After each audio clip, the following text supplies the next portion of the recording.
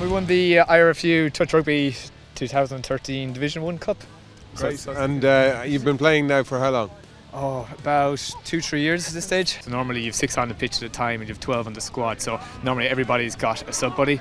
So the normal way it would work is normally you'd go on, maybe defend a set, then attack for a set, and then try and get off before the end of that set. Because if you're on for 3-4 sets, you're going to be absolutely knackered and just get run over. So the recovery time is it's good to recover in your 2 sets or whatever. Because 40 minutes is a long old game. Yeah, you feel it at the end of the day. Like, what do you find it's good for? I mean, it seems to. It's really, it is. It's so fast and it's so much different to tag rugby or anything like that. It's just faster ball, more kind of thought put into plays and everything. It's really good. It's good to encourage new people in, and there's definitely place for a lot more players in Ireland anyway. It's all inclusive though. I mean, there's no benefit for a girl scoring a try or passing or anything like that. It's a flat playing field, if you know what I mean. Hopefully, it's equal opportunities employers around here. Is it? And it's better to use all the players you have on the pitch as well. Yeah. Otherwise, you can't make the space. So, the girls play a lot more of a tactical role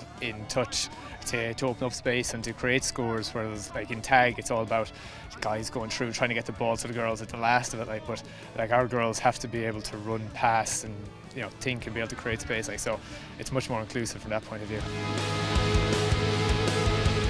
Well, tonight we play against Touchy-Feely. It was a great game, really fast pace. We really enjoyed it. The girls are involved a lot as well. We play 6 on 6.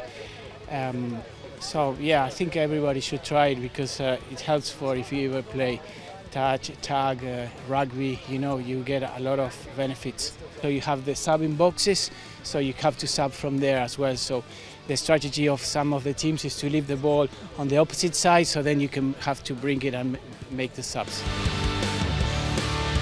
So the game moves a lot more quickly, so there's no stopping. You get coached, which we found in tag.